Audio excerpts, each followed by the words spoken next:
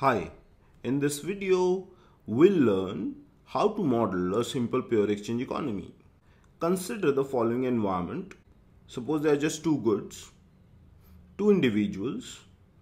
Individual 1's utility function is given by U1. Individual 2's utility function is given by U2. Let us suppose that the endowment of individual 1 is omega 1 x units of x and omega 1 y units of y. So what does that mean? That simply means that individual 1 has omega 1 x units of x and omega 1 y units of y. Similarly, endowment of individual 2 is omega 2x, omega 2y. Now, the only economic activity that takes place in this economy is exchange. That is, the individuals can only trade x and y amongst each other, and there is no production. Such an exchange will result in an allocation. Now, what is an allocation? An allocation is the specification of how much amount of commodity X and Y are consumed by individual 1 and 2.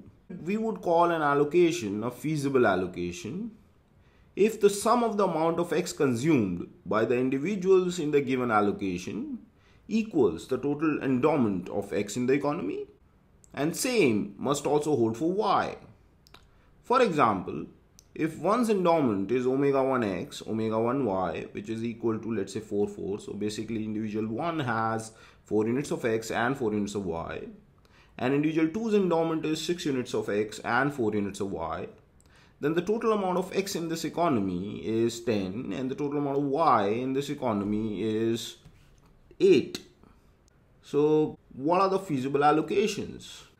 The feasible allocations are, for example, allocation A, in which individual 1 consumes 10 units of x, individual 2 consumes 8 units of y.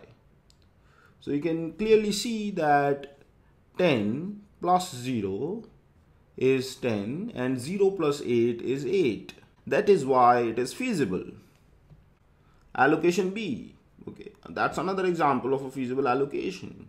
In this allocation, individual 1 consumes 2 units of x, 8 units of y, and individual 2 consumes 8 units of x and 0 units of y.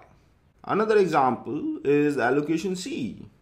You can check clearly that the total amount of x consumed in allocation C is 10, and the total amount of y consumed by the two individuals in allocation C is also equal to the total endowment of y available in the economy, which is 8.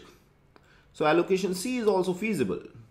In general, we can write the set of all feasible allocations in this way.